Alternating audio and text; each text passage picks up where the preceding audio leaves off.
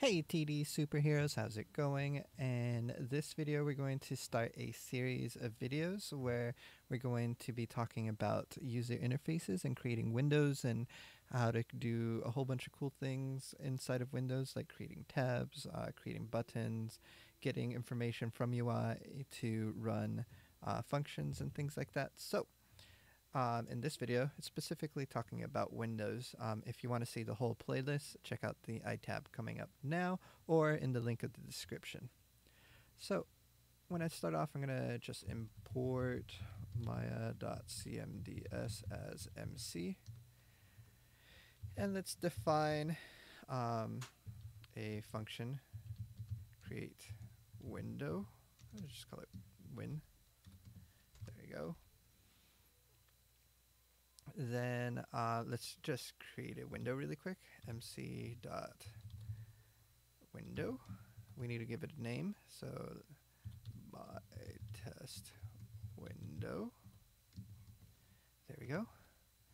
Then so this creates it, but it will be invisible when we start off. So we want to be able to show it. So we just have to say mc.show window my test window.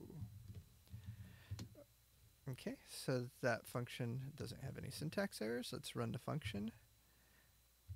Create win.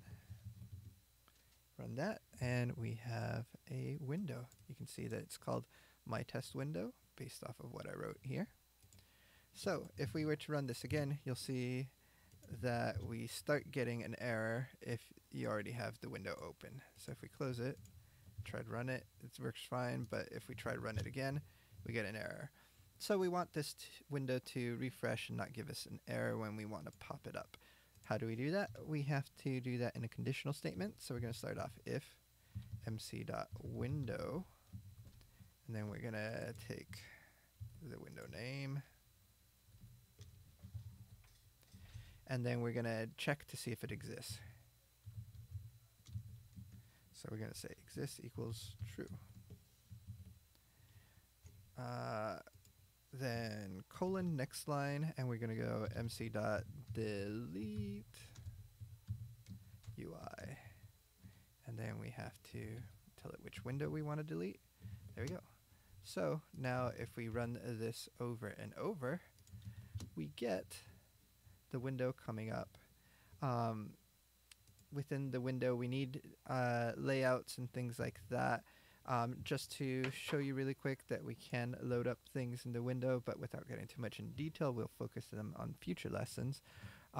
Let's create something where we can access it. mc.button.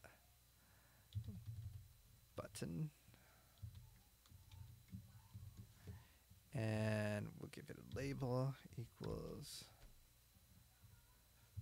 create sphere. And be careful because this looks like a 1, but it's actually an L. So if we start creating things like that, it's actually going to give us an error.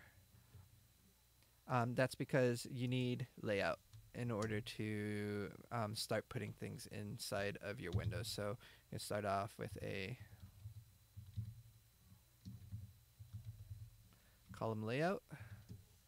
And then now that we have a column layout, we can throw in a button in there. So we have a button. We haven't got it doing anything. Let's have it do something. So let's define create sphere and c.polysphere. There we go. And then we just have to tell it that we want to run that function. C equals, and then create sphere. Let's expand this so that way you guys can see it. And we have to make that a function because that's a function there. So let's run this. You can see that there. Let's open this. If we push the button, we create a sphere. And we can keep on repeating that and we create more spheres. But that's the basics of creating window. And right now it's just with the button and creating a set of spheres with it, but you can make it run whatever functions you want. But I hope you guys found this useful. See you guys in the next video. Bye.